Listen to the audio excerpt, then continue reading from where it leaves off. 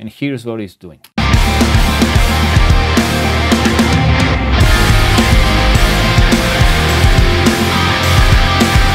Hey guys, Andre here.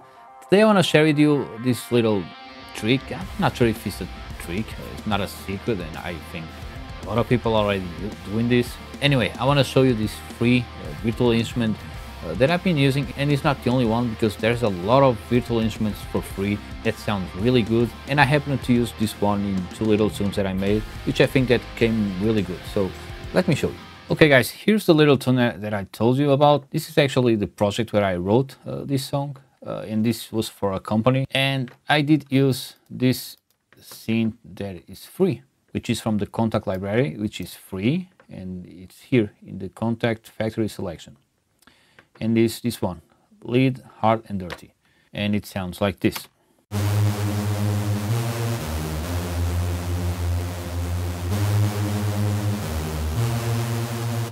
And so what it's doing here is helping these guitars to be bigger, I guess. And here's what it's doing.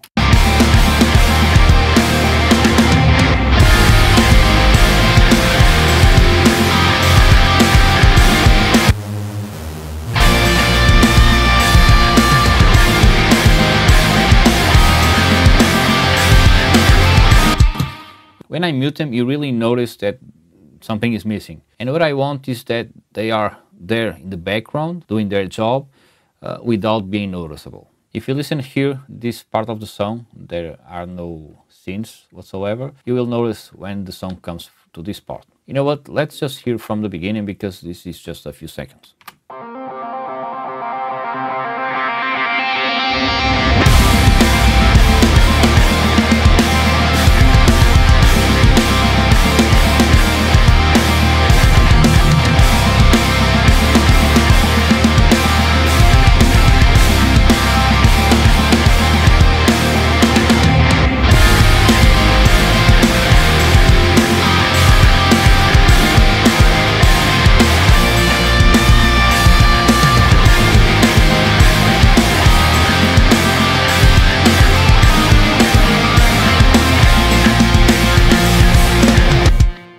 So it sounds really cool to me. And what I did after I finished this tune was that I bounced this MIDI region to audio file. And it's not just this virtual instrument. Actually, everything that you are hearing, production elements, are all from Logic. So if you're using Logic, you have them. For instance, we have here a couple of impacts and reverse effects.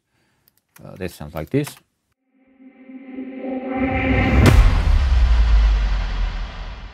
Crashes because the drums are programmed and felt the need of accentuate the crashes.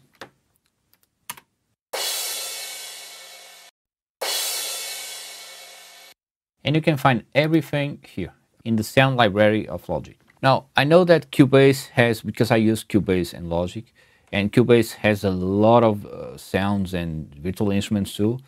And I'm pretty sure if you're not using either Logic or Cubase, I'm almost sure that the DAW that you are using probably has a ton of sounds too. And I guess that's it for this video. I hope this can help anyone, and if so, I would be really happy to help you. And now I've been thinking, I'm not sure if you guys are interested. I have here a few audio interfaces. I have the SSL2, I have the Universal Audio Vault 276, and the Claret 2. Claret Plus 2 from Focusrite. I wasn't thinking about doing gear videos, but I don't know, since I have them here, since I've tried them for the last couple of months, if you guys are interested, just let me know in the comments. Until there, I see you in the next video. Cheers!